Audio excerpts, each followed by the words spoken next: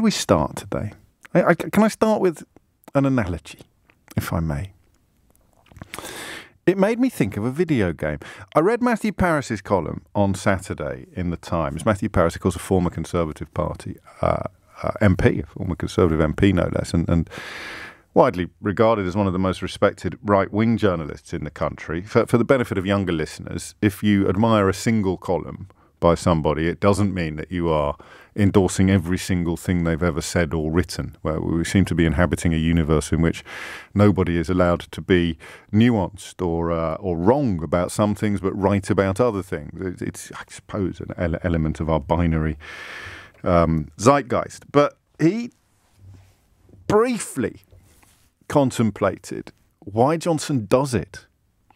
As with Brexit now, I find the Johnson regime more interesting for the psychology that it highlights than the actual politics. The politics of it have been flushed down the toilet, really, from the moment you were told to believe in something impossible as evidence of your ideological purity and your commitment to the cause. It's why flags and national anthems and bogus claims of patriotism have become so commonplace in the country, and people end up getting their knickers in a twist about the dismantling of a statue of a mass murderer. It's nuts, right? Wherever you sit, all roads lead to this ludicrous so-called culture war. But with Johnson, the psychology of it now is fascinating. And what Matthew Parris posited, was the idea that he gets his kicks out of collecting people.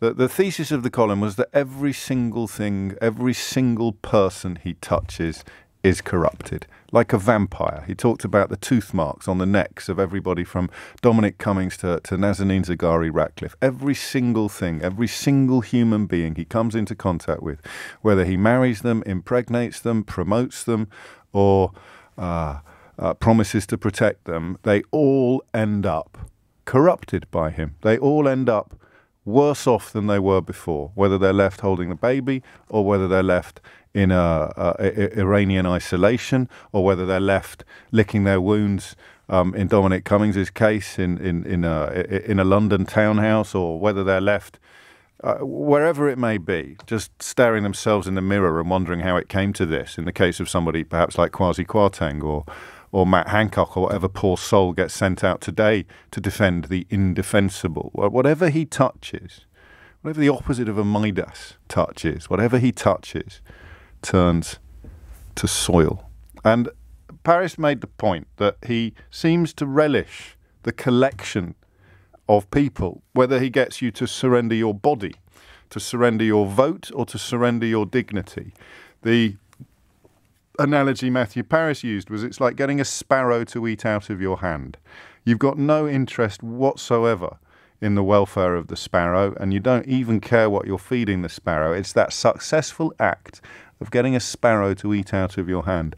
And it made me think, would you believe, of a video game I used to play, where you collected the souls of your victims. The soul emerged from your victim in a kind of cloud, a miasma, a spiritual miasma, and you pressed X and sort of inhaled the soul. And for every soul you inhaled, you grew in strength. And I wonder whether Johnson, on some level, is aware of his own, I don't know what words to use anymore, because so I think I've overused some of the more extreme adjectives that you might apply to him, or some of the more extreme words. I mean, do you remember when I used to run through the litany of everyone he'd lied to, everyone he'd betrayed, everyone he'd let down or disowned almost? And it was incredible, starting with his school teachers and ending with you, his voters, and in between taking in wives, employers, party leaders, mistresses. I mean, it's incredible, but it didn't land, did it? It didn't really